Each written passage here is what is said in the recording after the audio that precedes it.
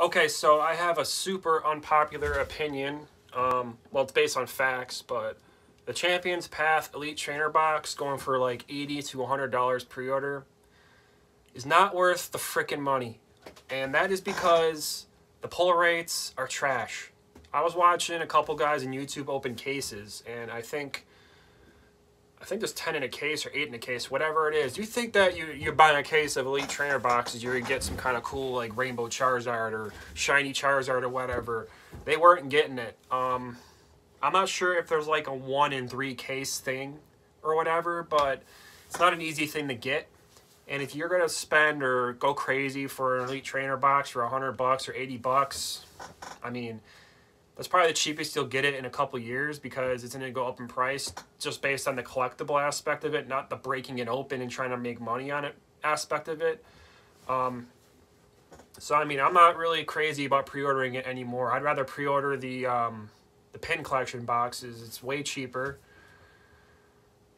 I'm not sure how much cheaper it is, but I feel like if you're just trying to open the set, maybe just buy one Elite Trainer box. I know people want to buy like tons of them and waste their money on it. The only value in Elite Trainer boxes is just saving them and selling them again later.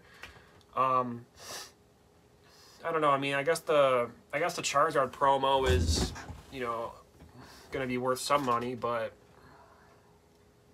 well, if you think about it, you could buy an Elite Trainer box for like $100, sell the Charizard promo card for $40.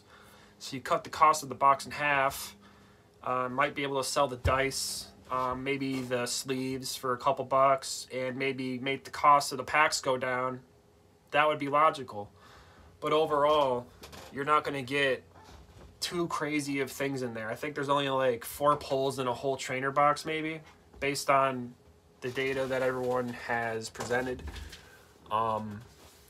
It just seems like it's a weird thing. It just seems like it's a lot of money to spend to try to get a Charizard to the average person. Even I wouldn't do it. I wouldn't buy like 4 cases. I mean, the Charizard would have to be a lot of money, in my opinion, like $1,000 flat for me to do that. And that's still kind of risking it, because the Charizard's probably like the only thing worth getting, as far as I know. I mean, everyone's crazy for Charizard, dude. I don't think this set even means anything without it in there, you know? I just think the Hidden Fates Elite Trainer box is better to open. I mean, I don't know the pull rates for that, because I never tried opening it. I wouldn't do it. But I feel like there's a lot more balance of the cost of each card in the Hidden Fates set, making the Champions Path kind of just like top heavy with the Charizard, you know? So if you just like breaking stuff open and trying to get your value back, I don't think you're gonna get much value from the Champions Path box, trainer box. And there's always people.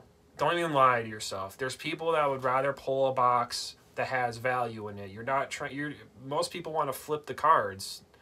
I mean, people look up the damn prices of the cards and they see it's like $60, they're freaking out and they're trying to sell it. That's just how it is. And just don't buy these boxes thinking you're going to get some crazy stuff out of it. Just don't do it. Wait for the booster box or something to come out. Not for Champions Path, but any other booster box. These sets are weird. They're hard to come by. Just, if you're buying it, save it for like 6 months and sell it for $200 instead of buying, you know what I mean? Just make money that way.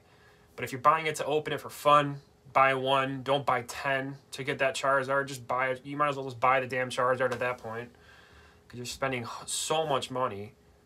But that's my opinion, even though it's a fact that the pull rates suck in them, so they're not really worth breaking open. That's that.